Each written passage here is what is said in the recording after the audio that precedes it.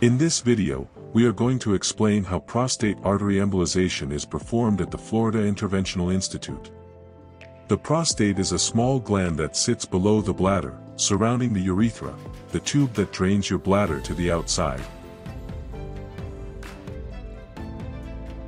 Prostate enlargement is a very common problem. As the gland enlarges, it compresses the urethra, blocking the flow of urine from the bladder. During prostate artery embolization, a catheter, or a thin plastic tube, is introduced into one of the arteries in your wrist or groin.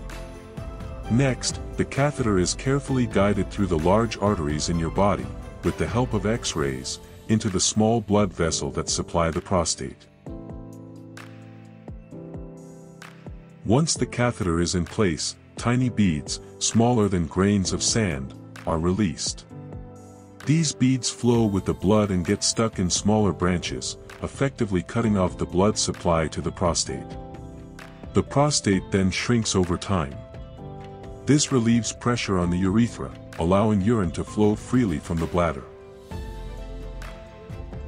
If you would like to learn more, please call us or visit our website at flinterventionalinstitute.com.